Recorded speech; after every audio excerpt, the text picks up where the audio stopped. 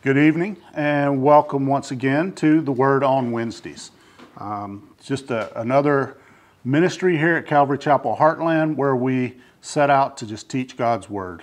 And so why do we teach God's Word, word for word here at Calvary Chapel?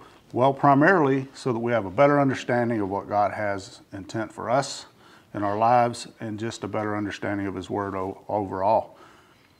But in order to really understand it, we got to have that foundation we talked about the last few weeks, that foundation that we find right here in Genesis, the foundation for all other scripture.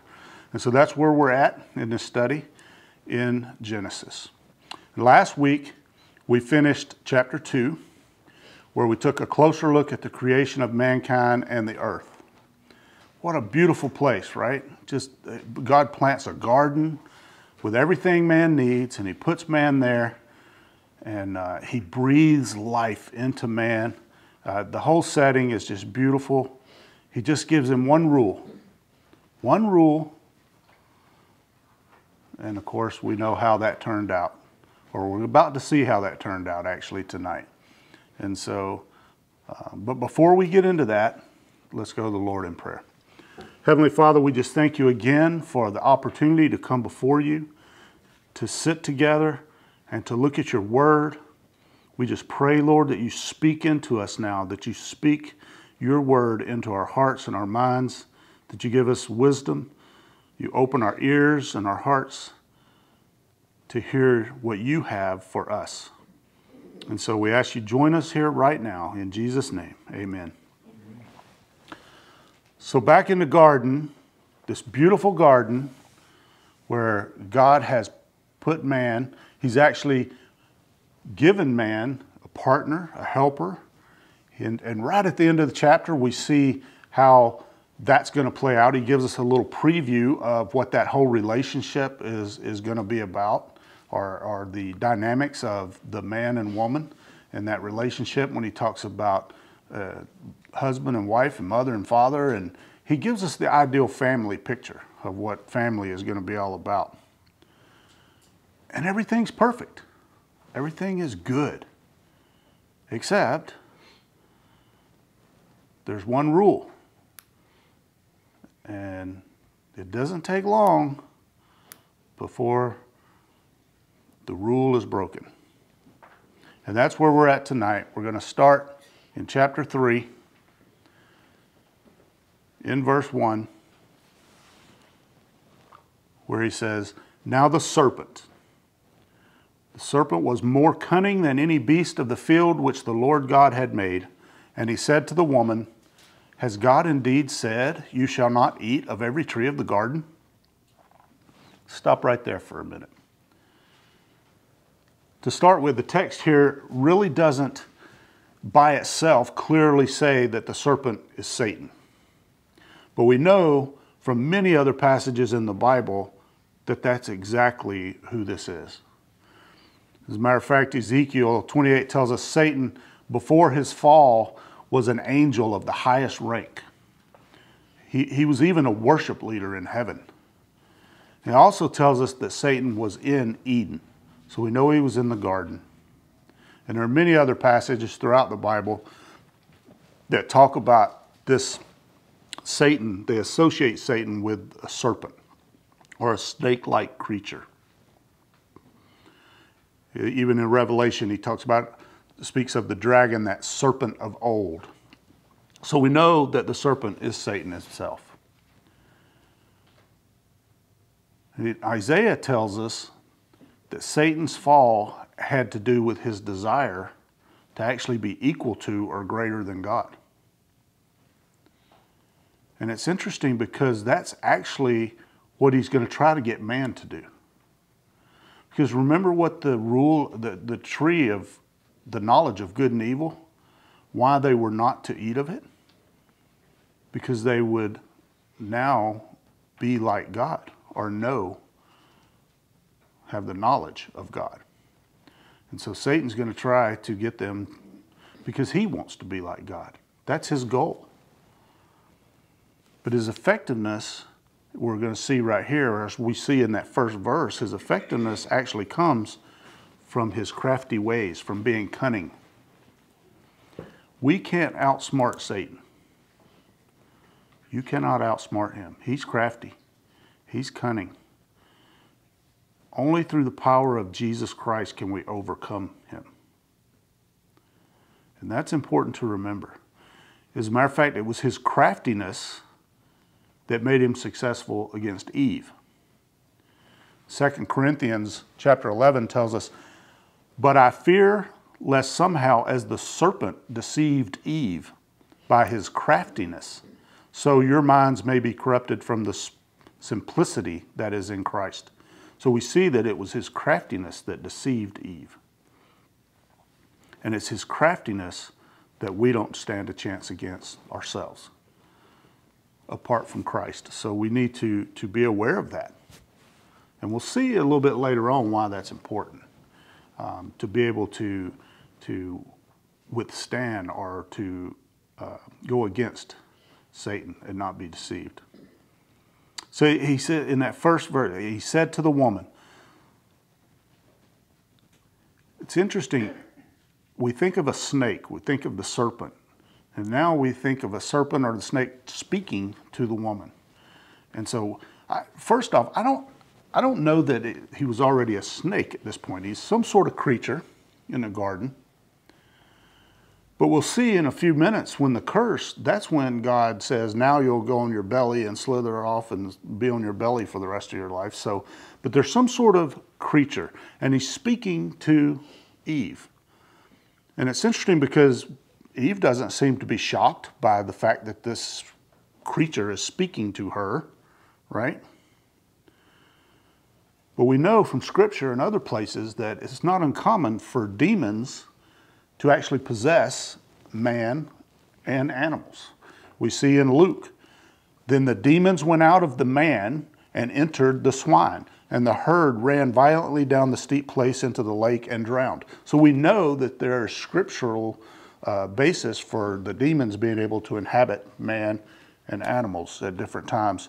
And so on this occasion, we see Satan inhabiting some creature and speaking to Eve. Now, we don't know if the voice was the creature itself speaking or if Satan was speaking and Eve was just hearing it in her head. Whatever it says that he's speaking to Eve and Eve understands what's going on. But why Eve? Why tempt Eve? Why did he go to Eve first? I believe he went to Eve first because she did not receive the command from God directly. Remember when God gave the command to not eat of the tree? He gave the command to Adam before Eve was even created.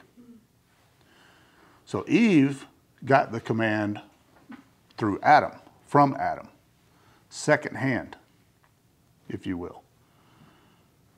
So maybe Satan knew, okay, she didn't hear God actually say it, so there's room now for me to maybe sow just a little seed of doubt. So I'll go to the one where I have the opportunity to maybe sow a seed of doubt, right? I can make her question, well, did God really say that? You didn't hear it. You're just taking that guy's word for it, right? So he goes to Eve and he says, has God indeed said? Did God really say that? Just give her enough confusion, enough doubt. See, once he has sown a little bit of doubt, then he's broken in, he's laid a little groundwork. Now he can just come out and just lie to you. And he does it by undermining God's word. Did God really say that? And you notice he does that all throughout Scripture, and he does that even in our lives. Is that really what God said? Is that really what God meant? He's trying to sow doubt into God's word and into our interpretation of God's word. That's why it's so important that we stay grounded in the word, that we stay grounded in truth. That's the only way to withstand that deception. So he goes on in verse 2 and he says, and the woman said to the serpent, we may eat the fruit of the trees of the garden, But of the fruit of the tree which is in the midst of the garden, God has said, you shall not eat it, nor shall you touch it, lest you die. So the first mistake Eve makes is she responds and she starts to have a conversation with him. It's one thing to respond to Satan, but the response from us should be, go away. Just go away, Satan. I'm not even going to entertain this conversation. But she does. She entertains the conversation and she starts speaking back to the serpent. And it's interesting because another reason I think he went to Eve first is when Adam gave Eve the command, either he paraphrased, we don't know what he said exactly, but we know that Eve added to the command. She adds something that God did not say. She says, nor shall you touch it. God never said that to Adam. So where'd she get that from? So I can just picture Adam saying, hey, we're not supposed to. She also doesn't call the tree by its name. She just says, and of the tree in the midst of the garden. I can just see Adam saying, hey, that tree over there in the middle, just don't go near it, don't touch it. You know? That would keep her from eating from it, maybe. Maybe that's not a bad instruction in and of itself, but that's not exactly what God said, is it? And it just takes that little bit of room or wiggle room for Satan to be able to come in now and say, hey, is that really what he said? Are you sure that's what he said? It's always a good idea to completely teach God's word and teach it just the way God said it and accurately. Matthew chapter 15 reminds us, and in vain they worship me, teaching as doctrines the commandments of men. It's better to teach God's commandments and not man's and the doctrine of man. So it might have been Adam's fault all along.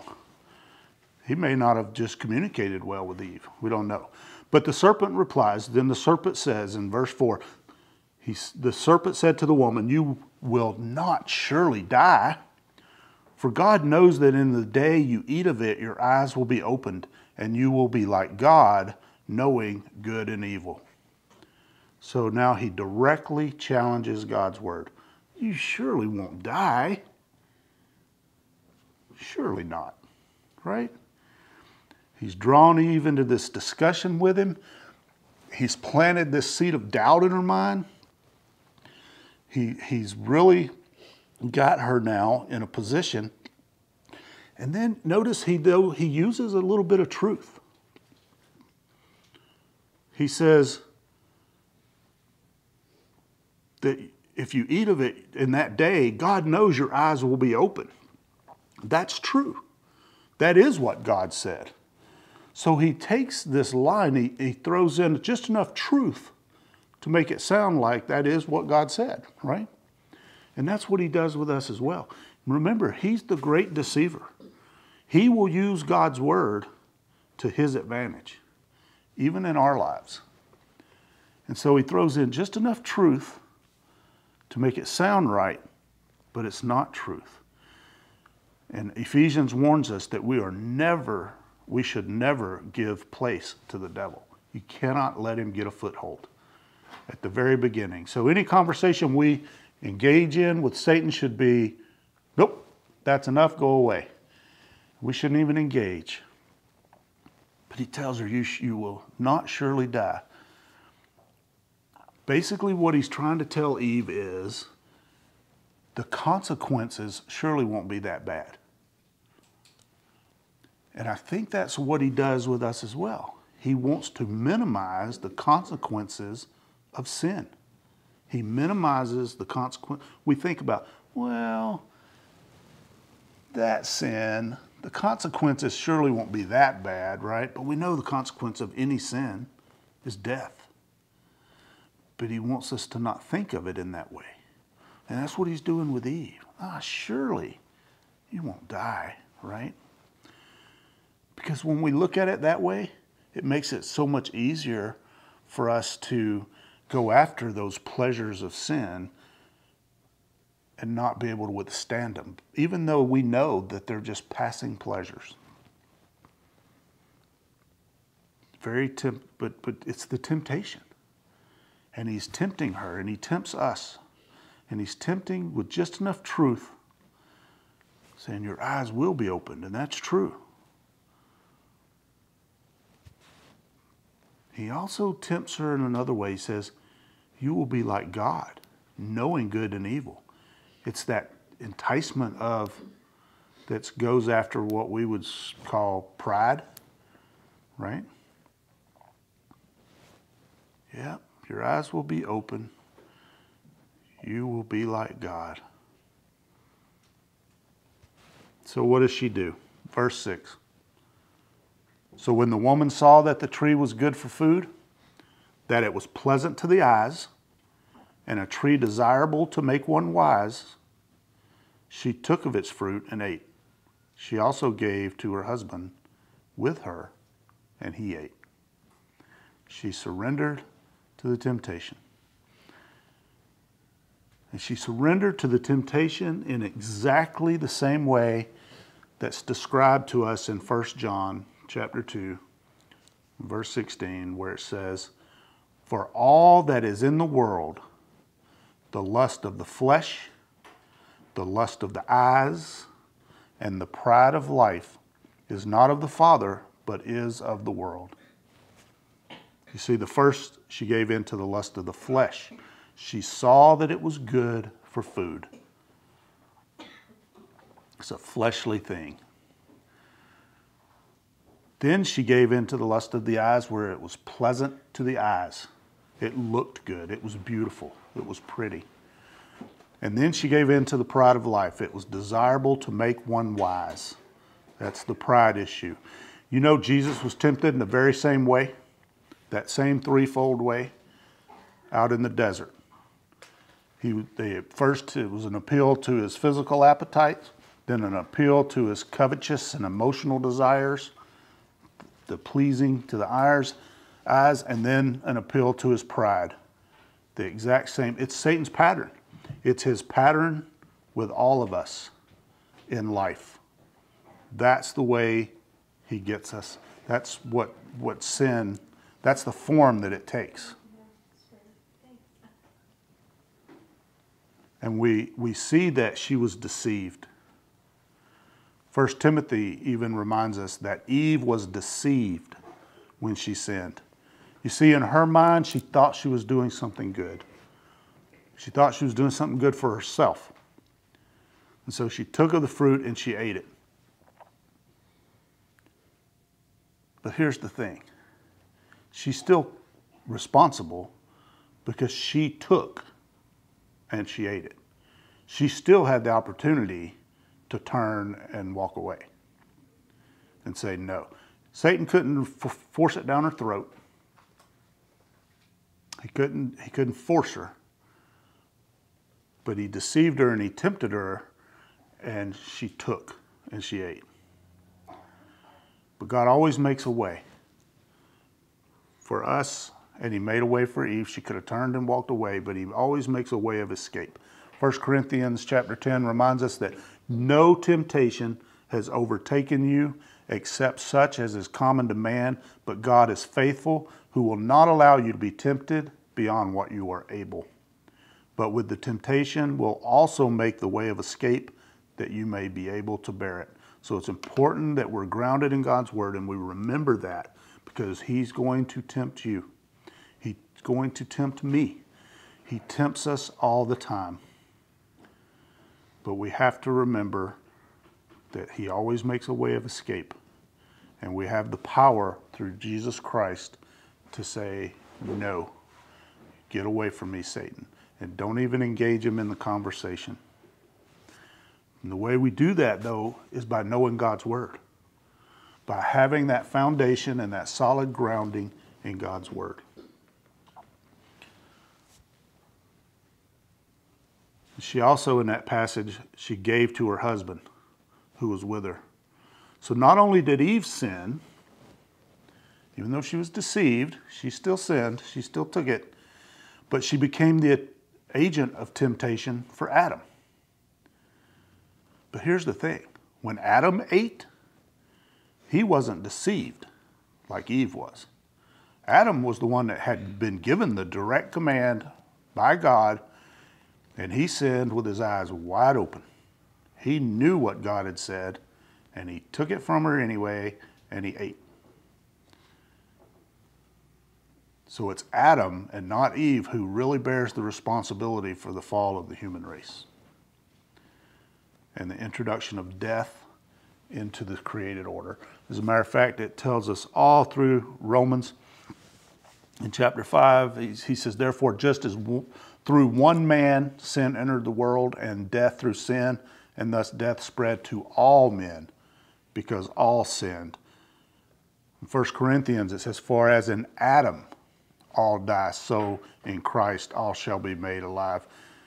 See, Eve was tricked into sinning, but Adam knew exactly what he was doing. Adam, matter of fact, 1 Timothy specifically tells us, and Adam was not deceived, but the woman being deceived was in the transgression. You see, no matter what Adam's motivation was, he clearly rebelled against God. Just outright rebelled against God.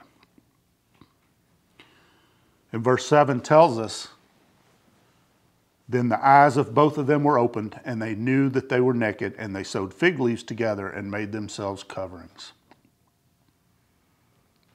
So it was seemingly only after Adam and the sin of Adam that now their eyes became opened and they knew they were naked. What does that mean, they knew they were naked? They knew they were naked in the sense of they were naked, but also in the sense that their shame is now exposed for all creation. They're vulnerable. Some might say, well, didn't they already know they were naked? Maybe, in a sense. But it's interesting. In Psalm 104, for example, it says, bless the Lord, O my soul, O Lord my God, you are very great.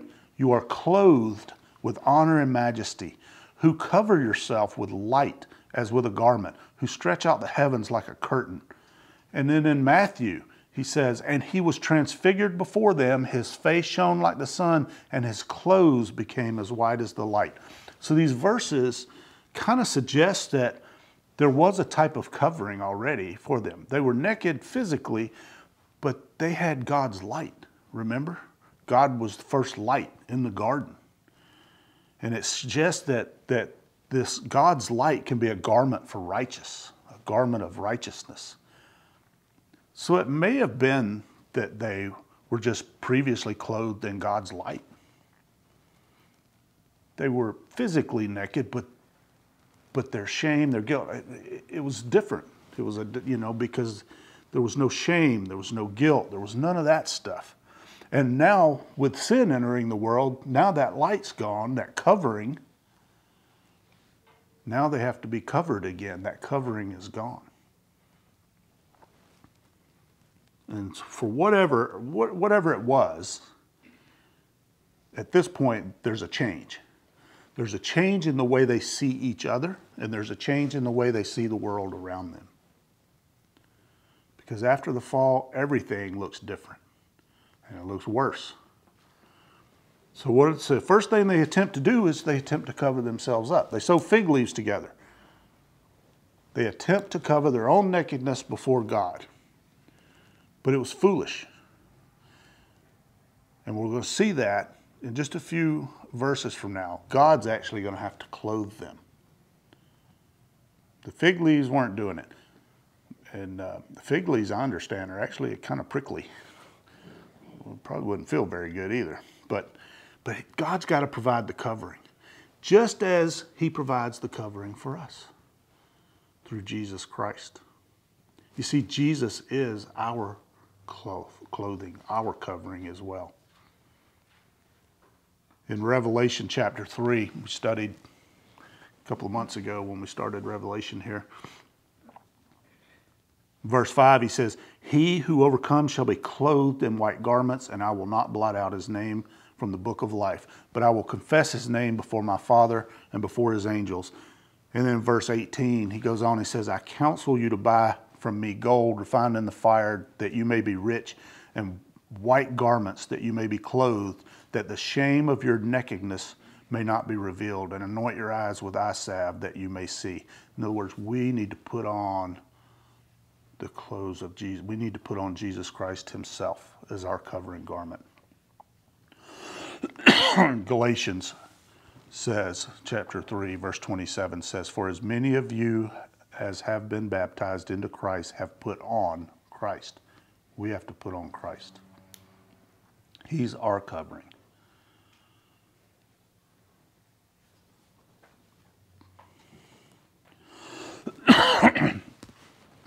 Even in Revelation, Jesus gives us this exhortation.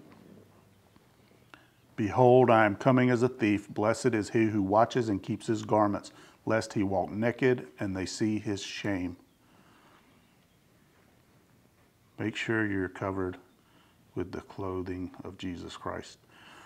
Verse 8, he goes on, he says, and they heard the sound of the Lord God walking in the garden in the cool of the day, and Adam and his wife hid themselves from the presence of the Lord God among the trees of the garden. And then the Lord God called to Adam and said to him, where are you? So even though they had tried to cover themselves up with fig leaves, they still hid, because they knew it wasn't enough. They knew they were still exposed, and they were hiding from God. I find it interesting too. They knew when they heard the Lord coming. He was walking in the garden. I find that interesting because there's several places in the Bible. For example, in John, where he says, no one has seen God at any time. The only begotten Son, who is the bosom of the Father, he has declared him. 1 Timothy says, no man has ever seen God in the person of the Father. So we know the only time anyone has seen God has been in the person of Jesus Christ. I think this was Jesus walking in the garden with them, because no one has seen God according to his own word at any time. But Adam and Eve were in the presence of God in the garden. He was walking in the garden. They could hear him walking in the garden. So I believe him. I'm not going to, stake everything on it, but that was Jesus in the garden. We know he was in the beginning. We know he created everything. We saw that 2 weeks ago. But they hid themselves. And it shows that they knew their attempt to cover themselves had failed. It's just like us trying to cover our sins. You cannot do enough good works to cover your own sins. You have to have Jesus Christ as your covering.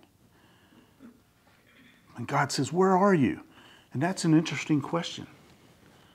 You think God didn't know where they were at? He knew exactly where they were at. But why is he asking? Where are you? He knew there's a gulf now, this divide between man and him, that only he can bridge. But he goes on and he confronts them right there, and he confronts them and their sin very directly.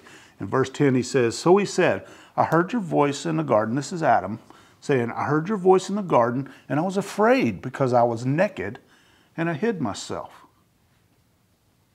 And then in verse 11, God answers and he said, who told you that you were naked? Have you eaten from the tree of which I commanded you that you should not eat? And then the man said, the woman who you gave to me to be with me, she gave me of the tree, and I ate. See, it was sin. It was Adam's sin that made him afraid now all of a sudden of the presence of God. Because up until this point, they'd never hidden from God. He was afraid. You ever let your sin make you afraid, to make you want to hide from God? Yeah, I really don't want to hear from you right now, Lord. Afraid of what he might say. And ever since Adam, that's what we've been doing, though, as men and women. We've been running from God. We've been running and running and running and trying to hide from God. It's not until we embrace and accept the person of Jesus Christ that we can stop running and stop hiding from God. But he asked him all these questions. And the thing is, God knew not only where they were at, but he knew why they were there. He knew how they got there. He knew the answer to all the whys and the hows. But why do you think he asked Adam the questions? Because he needed Adam to admit to what he had done, and he's given him a chance to come clean and to repent. It's just like he does us. That's why it's so important. God knows exactly what we do, so why do we have to say it? Why do we have to come out and confess it? We have to come out and confess it because he needs us to acknowledge it, to own up to it, and to repent from it. And that's what he's doing for Adam. But look what Adam says.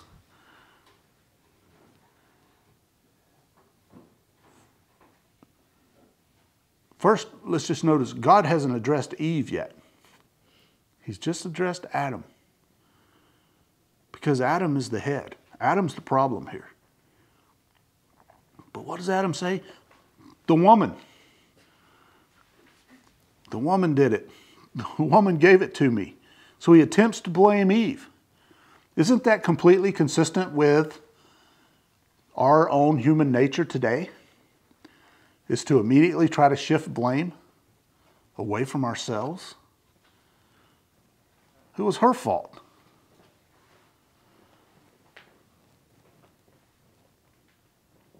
But significantly here, I think, is that not only does he try to shift blame to her, but then he even throws in and goes after God himself. The woman who you gave to me. So it's your fault. Because you gave her to me. Well, blame you, God. Have you ever tried to blame God for your own sins, your own troubles in life? I know many that have. I probably have a few times myself. And that's what Adam's just being a man. Because sin has completely corrupted. In verse 13, God says, okay, well, let's turn to the woman then.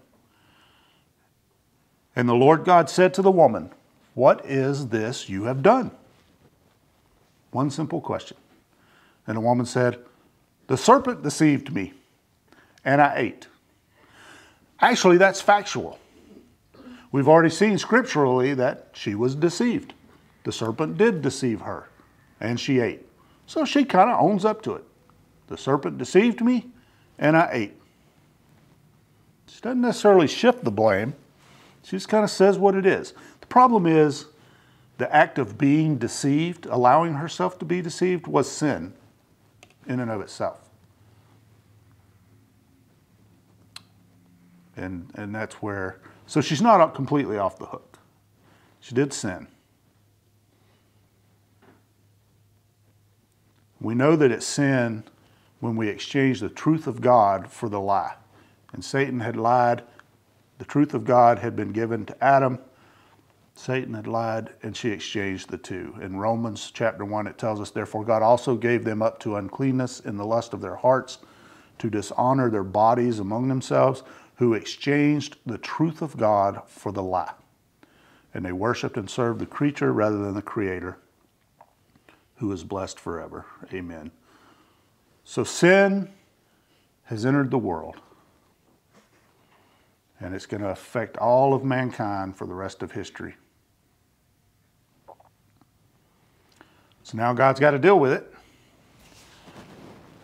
And so God is going to deal with it. And here comes the curse. Starting in verse 14. So the Lord God said to the serpent, because you have done this, you are cursed more than all cattle, and more than every beast of the field.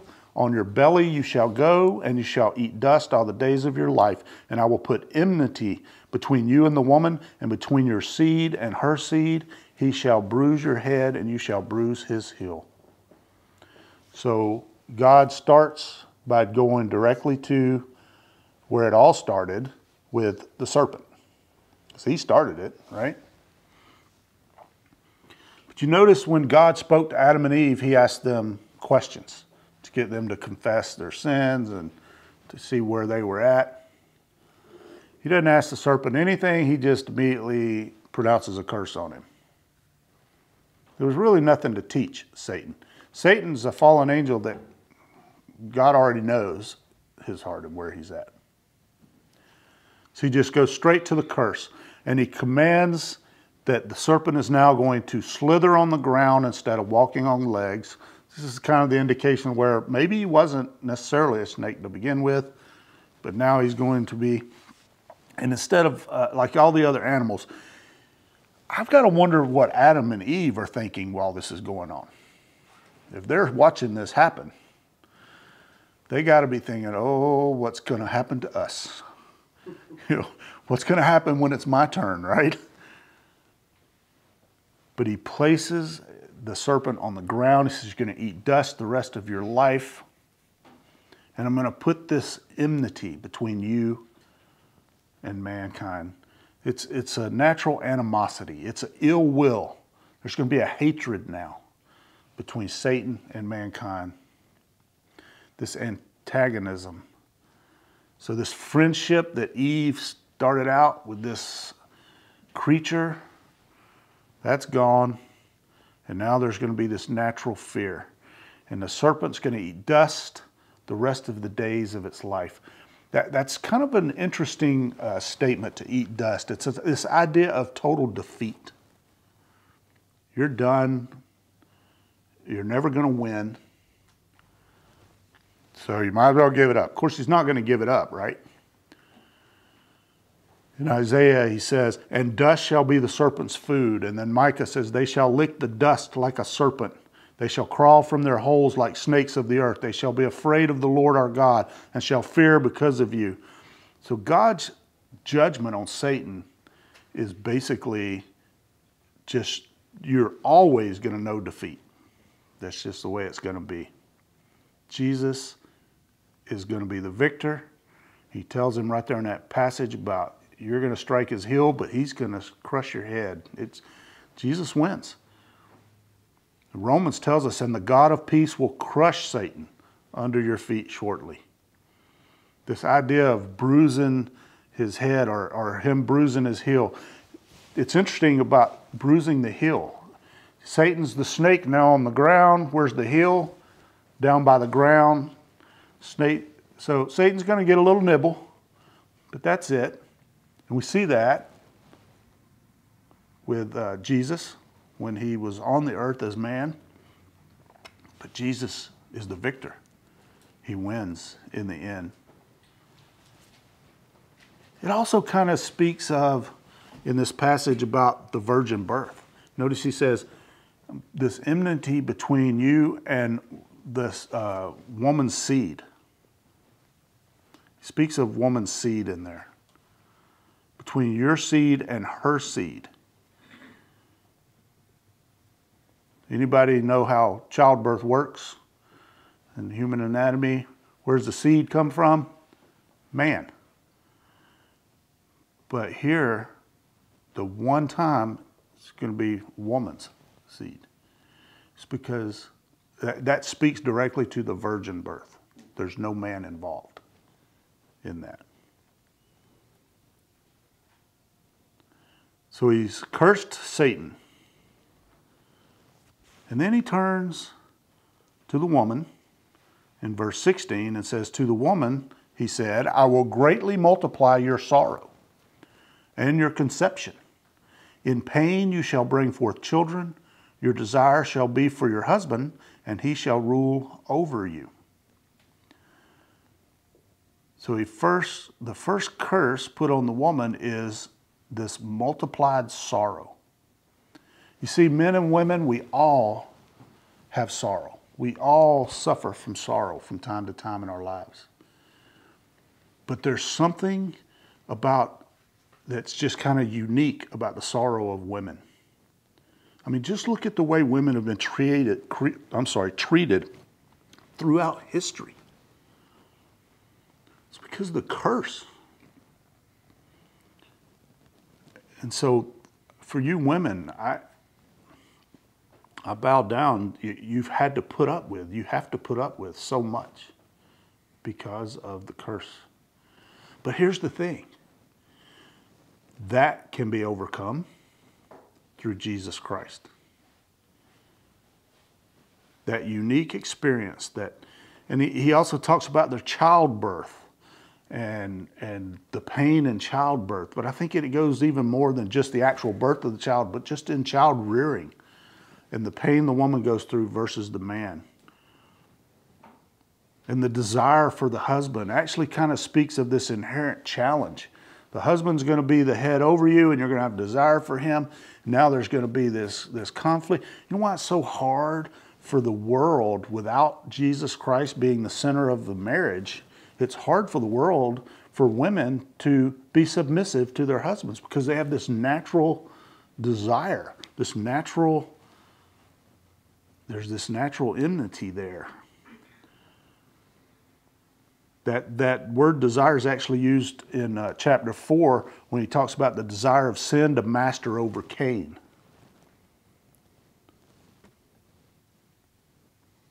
So now Eve's got to fight this desire to master her husband and actually submit in order for the home to have order.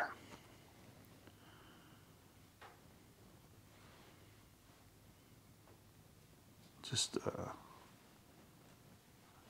so much because of the curse, so much because of sin, because of the fall. Sin corrupts, and it just corrupts everything. It corrupts all. But then he goes on in verse 17, it says, then to Adam he said, now to Adam, because you have heeded the voice of your wife and have eaten from the tree of which I commanded you, saying, you shall not eat of it, cursed is the ground for your sake. In toil you shall eat of it all the days of your life. Both thorns and thistles it shall bring forth for you, and you shall eat the herb of the field. In the sweat of your face you shall eat bread until you return to the ground, for out of it you were taken, for dust you are, and to dust you shall return. So here's the thing. It wasn't just that Adam took Eve's advice. It was actually Adam chose Eve over God. Adam knew the command. Adam knew what was at stake.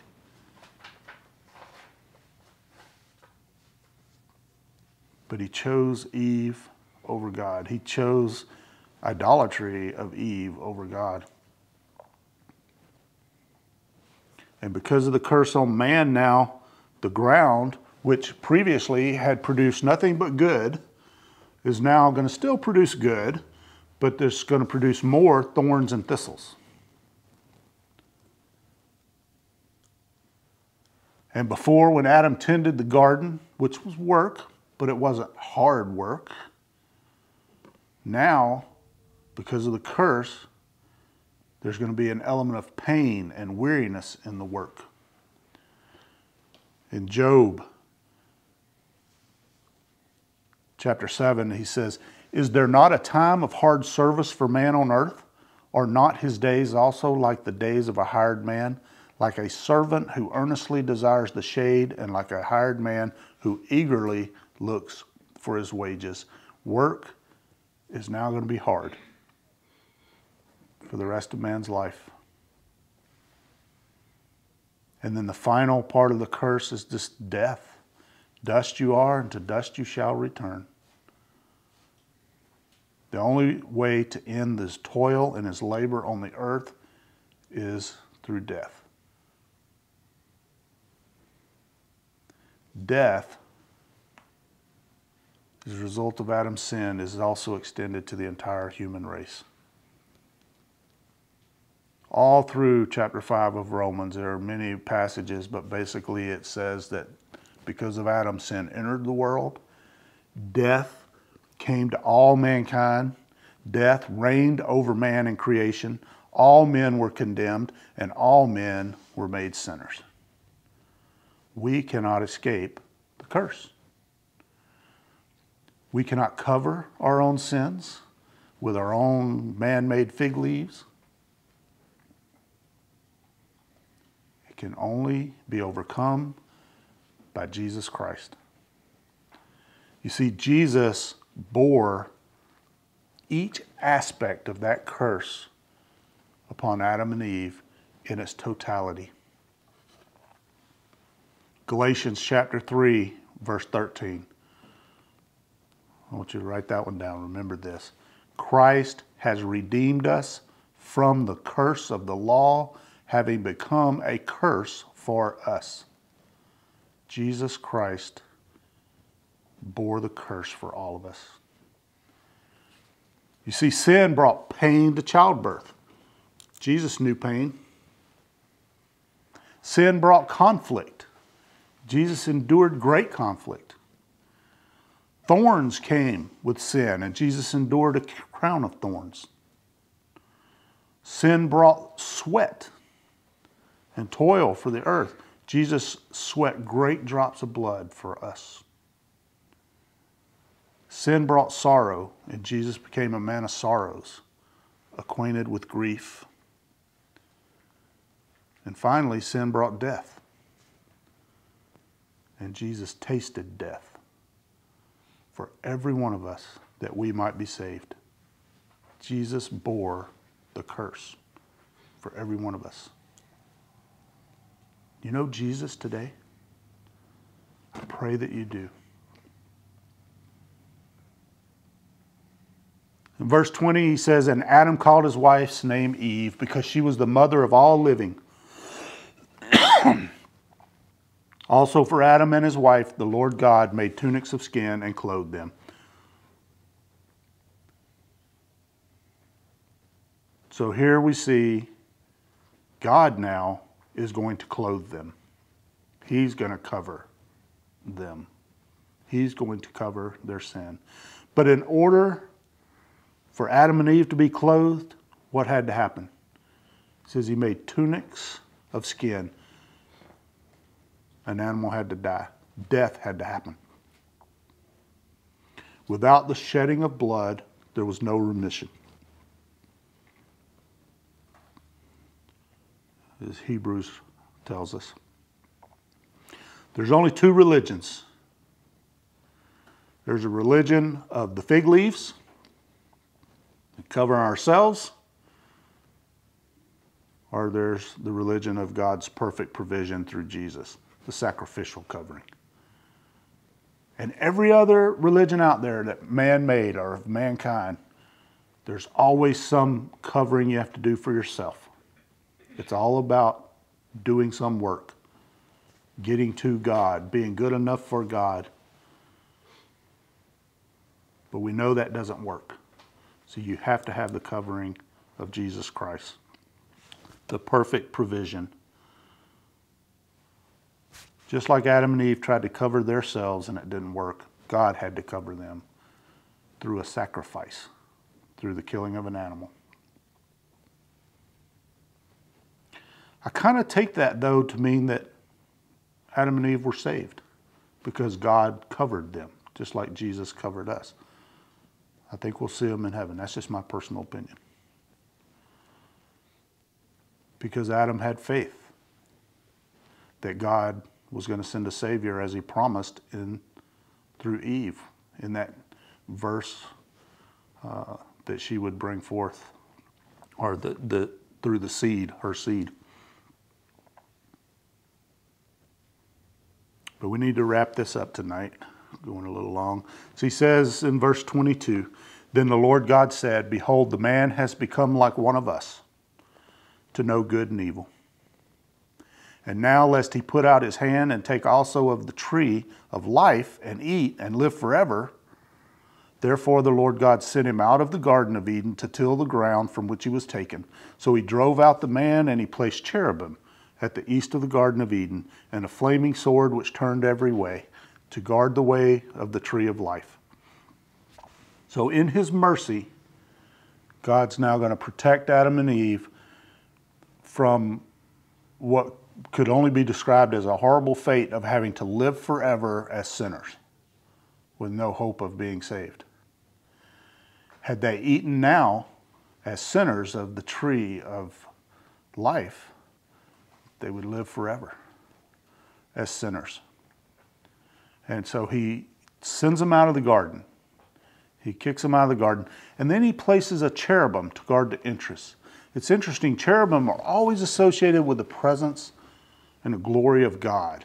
We see that in Ezekiel and Isaiah and in Revelation. Whenever we see cherubim represented on earth, for example, at the tabernacle, in the Exodus, we see that they mark a meeting place with God.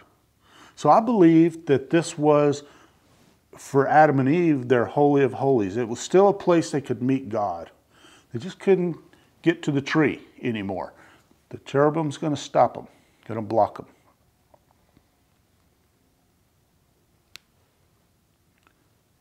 And this is be the last historical reference we have for the garden. So we don't know. We can only assume God didn't destroy the garden because he put cherubim there to guard it. But through the natural course of history and after the flood and all the other things that changed on the earth, we may never know exactly where it was.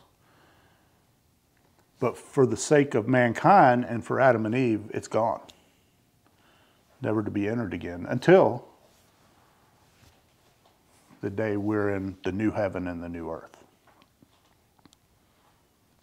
And forevermore, man has got to deal with the reality now of sin. And we're going to see just how horrible that reality can be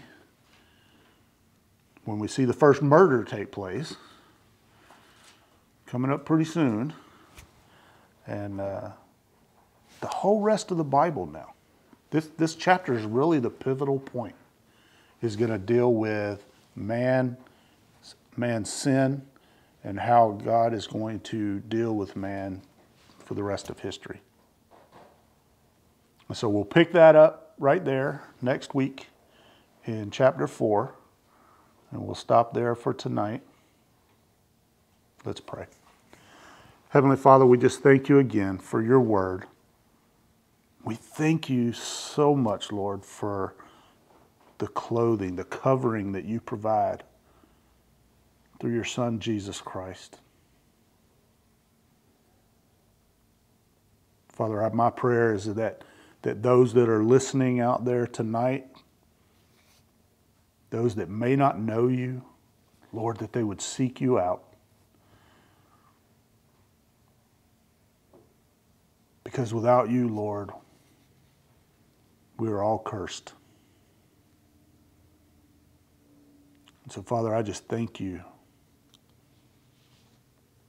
Thank you for taking on that curse for me. Father, I pray that as we go through this week, as we go through the next few days, Lord, until we meet again, that you would just give us direction, that you would fill our lives, Lord, with your light, that you would clothe us in your light, Lord, that we might be your light in this world, that we might shine your love on those around us. And so I ask your blessing on all those here tonight and all those watching. And I lift them all up to you, Lord, all of us, in Jesus' name. Amen. Amen.